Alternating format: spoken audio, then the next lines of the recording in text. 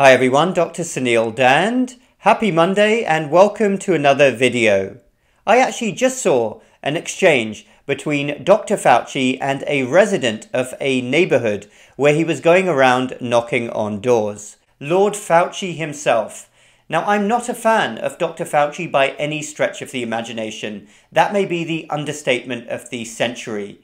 But take a listen to this exchange and let me know your thoughts down below.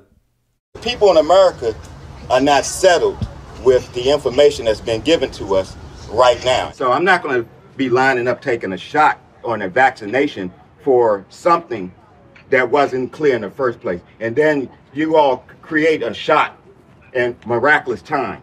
It takes years to create vaccination. Well, it used to take years. Okay, it used to. You know how many years were invested in this approach?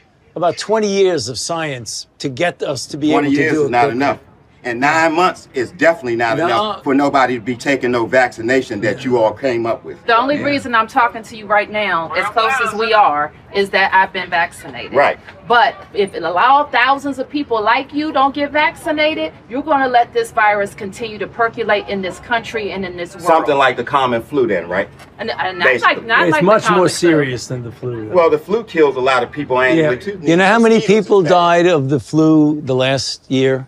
I mean, not this year, virtually none, but the previous year, about 20 to 30,000. You know how many people have died from COVID-19 in the United States? 600,000 Americans. Well, the number that you all giving that died, that's once again, that's you all's number. You gonna pass? Yeah, definitely.